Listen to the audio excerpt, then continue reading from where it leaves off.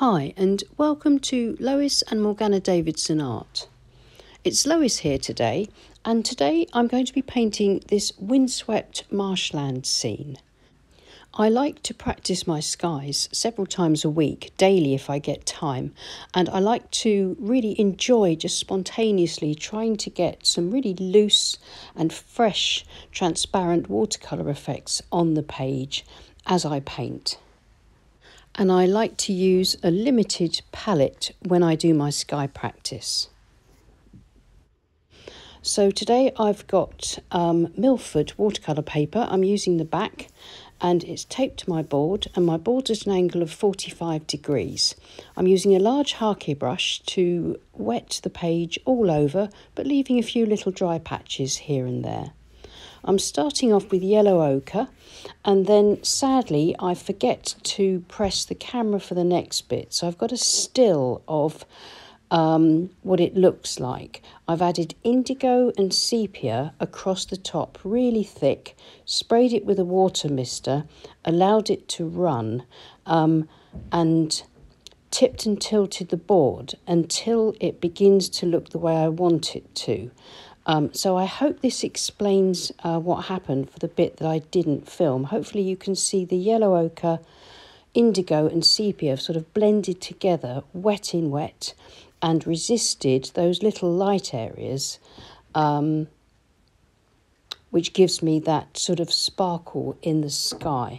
So now I'll continue the filming. It was at this point, tipping and tilting it, and then laying the board flat, that I switched it back on again. And so hopefully that's caught you up with what's happened. Everything is softened and diffused, and the paint is beginning to spread out really nicely on the page. So then I'm picking up the same colours on the large brush and putting in a bit of a foreground.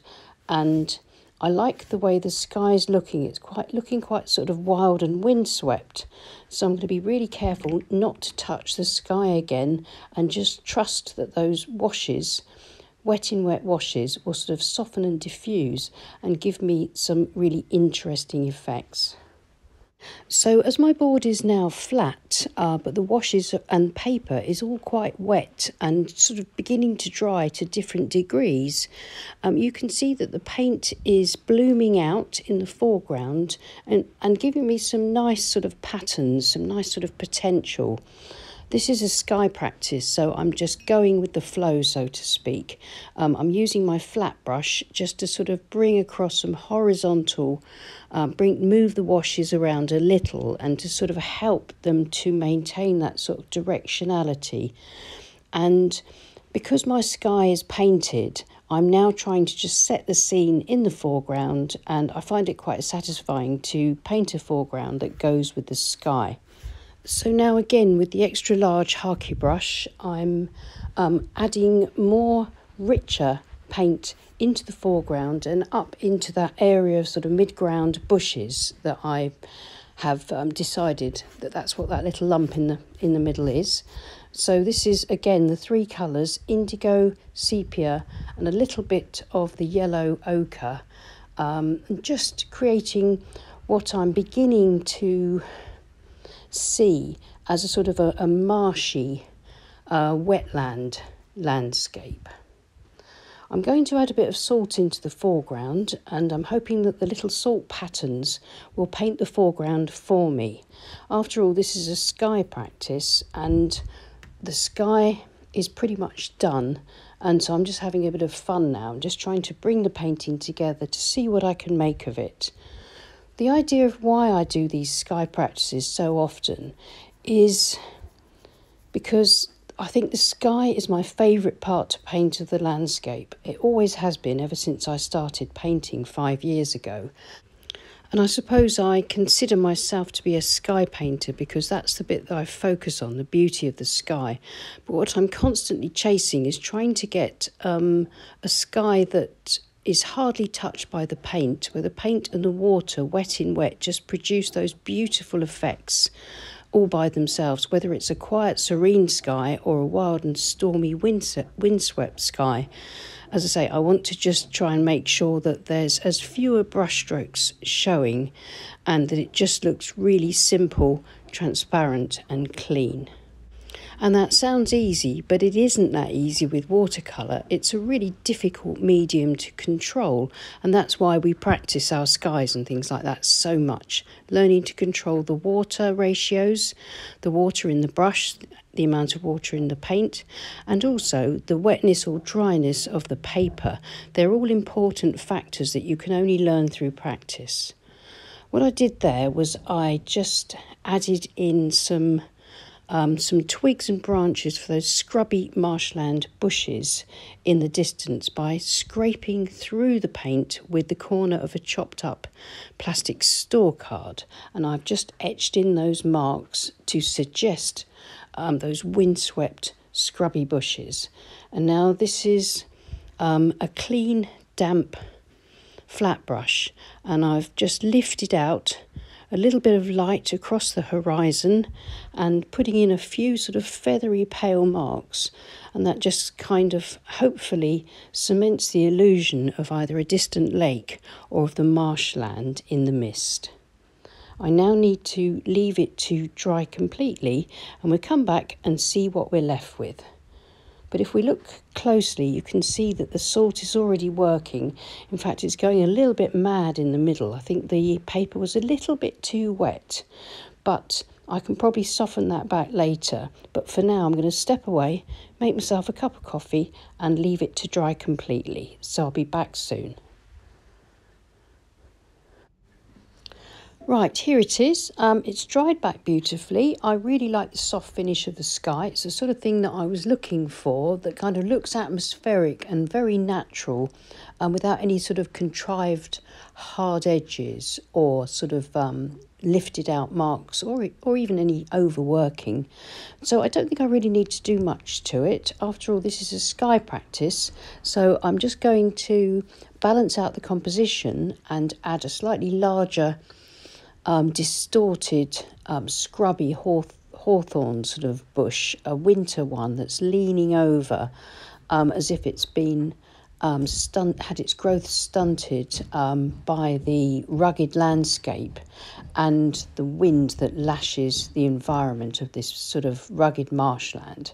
So using a small calligraphy brush or any small brush with a good point, I'm just putting in this simple lines that suggest this sort of fairly stylised, twisted hawthorn bush or tree. I'm sorry if you can hear some faint banging here. There's somebody is doing some repair work on one of the buildings outside. I'm making sure that I use some dry brush marks, that they taper off, and I can sort of smudge off any marks or dab back if they're too dark. And I hope you can see that this addition balances out the rest of the marks that were created by the salt, which suggest all kinds of weird and wonderful sort of marsh plants growing around in the foreground. And I'm not really going to do very much else to the painting apart from maybe carry a little bit more of this brushwork with the calligraphy brush across the midground hawthorn bushes in the distance, and then maybe balance out the ground layer a little bit more with just a few more midtones and darks. So just raising up a few branches out of that sort of fairly evenly shaped clump of bushes in the background, just to add a bit of variety and help to link back to this new tree that I've added.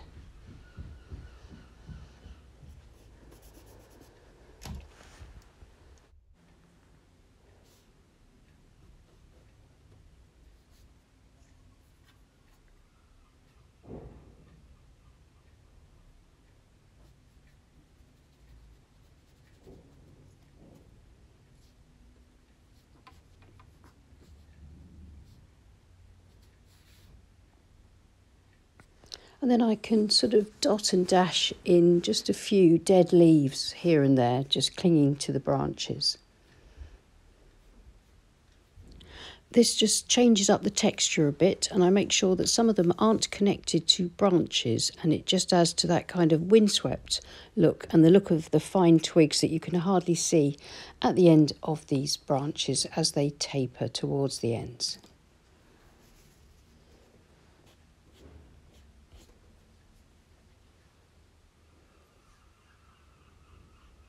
And now just a little bit of adjustment to some of the marks, the horizontal marks on the left, just flattening them out a bit, adding a little bit of extra tone and then blending and softening that back in. Probably doesn't really need that. I'm just sort of beginning to fiddle now, so I think it's probably just about time to call this painting finished.